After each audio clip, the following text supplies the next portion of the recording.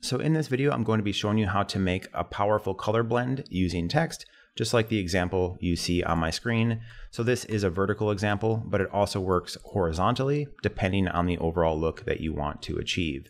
And I had previously made a video going over the basics of blending shapes inside Illustrator. So if you want to check that out as a bit more of a basic intro before watching this, I will link that in the description of the video for you to go ahead and check out. But with that being said, let's get going. So the very first thing I'm going to have us do is to actually make a color swatch palette. And you're going to do that by just quickly and easily blending two different colors that I have as individual swatches on the screen. In this case, I'm using a hot pink to a cyan blue, but totally up to you what colors you want to do. And when you blend these, it almost makes individual color cards that you can use to easily pick out what color you want to use for your text. So I'm going to go ahead and do that now. So the first thing you're going to want to do is to go over to your toolbar and then select the rectangle tool, or you can hit M on your keyboard, which will automatically select that rectangle tool. And then in the fill section of the toolbar, just double click on the fill to bring up the color picker, and then select the color that you want to use for your very first square. So in this case, I'm going to select a hot pink, but you can select any color that you want. And once you have your fill ready to go, just click on the stroke swatch on the toolbar to bring that to the front, and then to the lower right, there will be a white box with a red diagonal line going through it. If you have a color currently active in your stroke, just click that to remove the color, which will ultimately remove that stroke. And once you do that, you can go ahead and draw the square. So with the rectangle tool selected, just click, hold, and drag with your mouse on the screen while holding Shift to draw a perfect square. It doesn't actually have to be a perfect square, but that's how I have the example, so we might as well copy that. And then what you want to do is go back to the toolbar and select the selection tool, which looks like a black arrow. Alternatively, you can hit V on your keyboard to select that. And with the selection tool active, what you want to do next is hold Alt on your keyboard if you're on a PC, or Option on your keyboard if you're on a Mac. Click, hold, and drag the square off to the right while holding Shift, which just keeps it on this perfect horizontal plane. Move it to the right a bit, and then let go. So now we have a second square that's duplicated, and we can go back to the fill by clicking on it and then double clicking on it to bring up the color picker. And then we can select the second color that we want to use. In this case, I'm going to do a pretty bright cyan blue, but up to you what color you want to use for your color blend. So with that being done, I'm going to hit OK, and we now have the beginning and end point for our swatches. So with that selection tool still active, I'm going to click, hold, and drag over both of these squares. And with both of these squares selected, I can now go to create a blend. So what you want to do here is go to Object, and from Object, you want to go to Blend, and from Blend, you want to go to Blend Options, which will bring up some options for creating the blend. And under Spacing, you want to click that and just make sure that Specified Steps is selected. And specified steps basically means the number that's in this box will be how many of these shapes will be duplicated between the two shapes. So with 10, there'll be 10 additional squares drawn between the two that we have as our starting points. So I think 10 is a pretty good number for me. If you want to use more or less, totally up to you. Or I could even do this super simplified and just do however many letters I want to use exactly, but I'll do this a bit more complicated to show you what that looks like too. So I'm going to hit OK, which you can see doesn't do anything here because we have to make the blend now. So I'm going to go back up to Object, and then from Object, I'm going to go to Blend, and from Blend, I'm going to go to Make, which is going to blend these colors together and make a bunch of individual swatches that we can then use to color our individual letters. And to make this a bit more easy to actually use each individual swatch, what you want to do is have that be selected with your selection tool, go back up to Object, and then from Object, you want to go to Expand. You can just make sure Object and Fill are both selected. They should be by default. And then hit OK, which will convert this blend into individual objects. And then you can just right-click or control-click if you don't have a right-click button, and then ungroup this, which will make it possible to select each individual color. So in this case, I'm going to pull 3 swatches to use for my colors because I'm going to do a 3-letter word to make this a bit more simple and fast for the purpose of this video, but pull however many swatches you need for however many letters your word is going to have. So this is now what we're going to use to create our colors for our text. And I'm just going to move off to the side here so we can get going. So this is the font that I'm using. It's called Montserrat Black. It's a totally free font, and I will link it in the description to download in case you want to use this exact same font. But this will work exactly the same for any font that you want to use, so feel free to use whatever you want to use.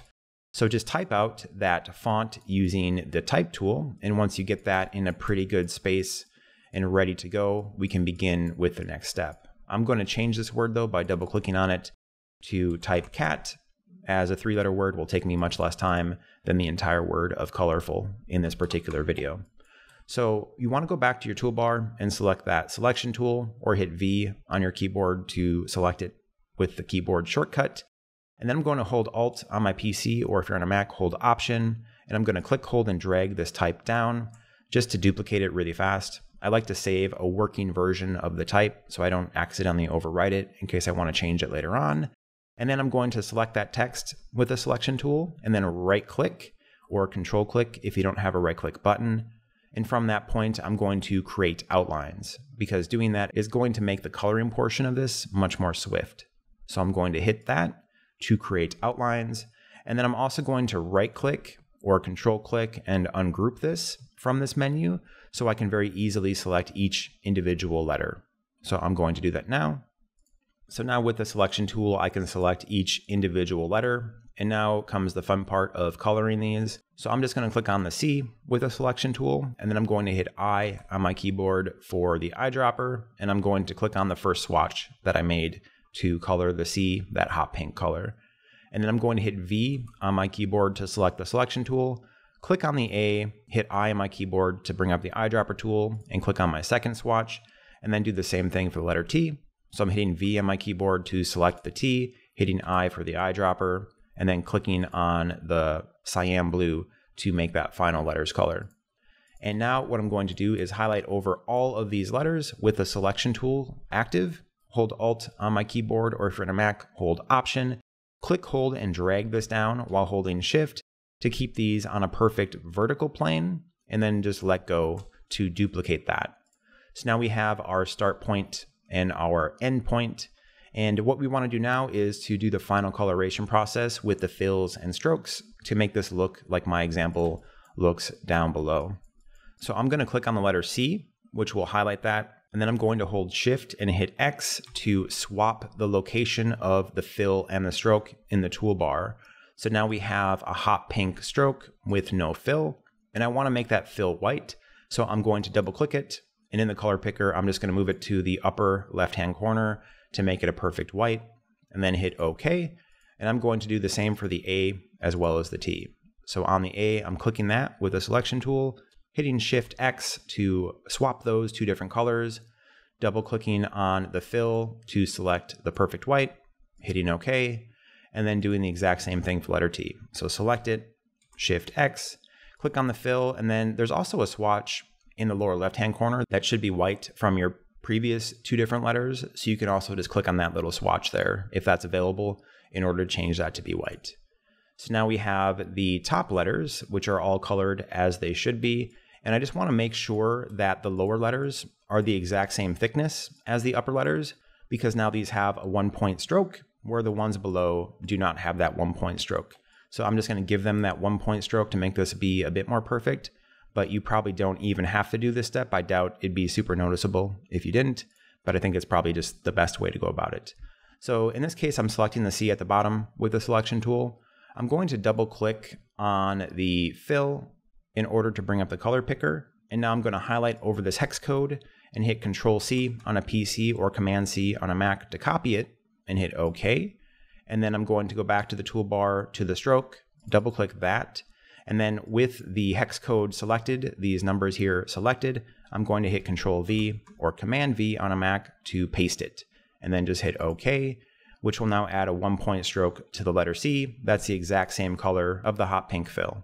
So now I'm just going to quickly repeat that process for these other two letters by selecting them, double clicking the fill, highlighting over the numbers in the hex code section of the color picker, hitting Control C or Command C, double clicking on the stroke, pasting that number in with Control V or Command V, hitting OK, and then I'm going to quickly do the exact same thing on the final letter of the process here. So now we have our start point as well as our end point for these color blends. And what I'd like to do now is actually just quickly group both of these. So each individual word is grouped together once again. So with the selection tool, I'm going to highlight over the top cat and then hit Control G on a PC or Command G on a Mac to group that. So these are all grouped together. And then the same thing on the bottom one, I'm going to draw over all of them to highlight them and then Control G on a PC or Command G on a Mac. So now comes the fun part of actually making this blend. So what you want to do here is highlight over both of your words that you have just colored and then go to Object. From Object, you can go to Blend. And from Blend, you can actually just click Make because it should absolutely remember the same exact thing you did before. So I'm just going to hit Make, which will draw 10 different cat words between these two different words here. And if you want to go ahead and also adjust how this looks to make it look a bit different, you can do that very quickly using the Properties window. So to do that, you can go to Window and then Properties about 2/3 of the way down. If you don't see a checkbox next to the word Properties, just click it and it will show up on your screen. If you do see a checkbox next to it, it's there somewhere on your screen, so you just have to find it. So while you have this blend selected using the selection tool, you can go to your Properties window and then under Quick Actions in the Properties window, there is a Blend Options. So you can click that, which will just bring up the blend options very quickly. And this is where you can go back to the specified steps we had before and make this a larger number or a smaller number, depending on how you want this to look. So let's do 15 for this. And I'm just going to hit Preview so I can see that in real time and check out how this particular blend looks. So I'm going to think that's totally fine here, and I'm going to hit OK. And also I notice on this text example, it's reversed compared to how I want this to look. So the letters on the bottom are actually in the front, and the letters at the very top here, which I want to be in the front, are in the back. So if this happens to you, just highlight over that blend to select it, and then you can go over to Object. From Object, you want to go to Blend, and from Blend, you want to just click Reverse Front to Back, which will reverse the order of those. So I'm going to click that, and now we can see the top cat is in front and the cat at the bottom is in the back where it should be. So if your example ran into the exact same problem that mine did, that's how you solve that. And now we are to the very final stage, which is drawing the shape that this blend is going to mimic. So you can either draw a vertical shape, kind of like this line on my screen, to create an example like this one, or a horizontal shape to create an example like this one. It's totally personal preference as to what you want to do. And in order to do that, you can go over to your toolbar and select the paintbrush tool. Alternatively, you can hit B on your keyboard to select that by default, and then just draw a very simple shape, either vertically or horizontally, using the paintbrush tool. So I'm going to draw a shape like this to pretty quickly and easily make a basic line of how this is going to look. And essentially, it's going to respect the overall shape and also the length. So the length does matter, so do be mindful of that as you do this. And if you don't like the shape that you drew, just have that be selected and hit either the delete key or the backspace key, and then hit B on your keyboard to bring the brush back up, and then redraw this until you get it looking a way that you want it to look. Alternatively, you can hit Control Z or Command Z to quickly undo what you just did. But once you do get a line going the rough shape that you want this text to look, you should be in a pretty good spot. So the very final step is to have the selection tool be active. Click, hold, and drag over both the type blend that you made as well as the line that you drew, and then go to Object, and from Object go to Blend, and now the final step is clicking Replace Spine. So just click Replace Spine, and you can see that we now made this blend of text. And we're essentially done here, but with that Properties window, if you don't like how this looks with how many shapes you have blended here, you can always just click that with the selection tool, go back to Blend Options, and change the number of steps here to be a smaller or larger number to make this look a bit closer to how you want it to look. And also, if you use the white arrow in the toolbar, which is the direct selection tool, in the very center of your shapes, you will see a very faint line, almost certainly. That is the path that this thing is traveling on. So you can just click on the various points and adjust the anchors to adjust the overall shapes of your blends, or even click on the individual points and drag these around to pretty dramatically change how your blend looks. So you can adjust this once you're done.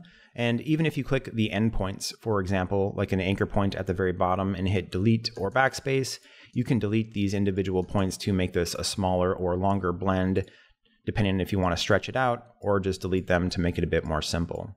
But that's really it for this video. I do hope you found it to be helpful. And if you did find this video to be helpful, feel free to hit the thumbs up button to like the video and let me know that it was helpful to you. And of course, if you have any questions or comments, feel free to leave those in the comment section of the video. Maybe I can help you with a question, or maybe someone else can help you with a question too. And if you want to see more videos like this in the future, please consider subscribing. I do my best to keep creating new content just like this. But that's it for this video. Thank you so much for watching.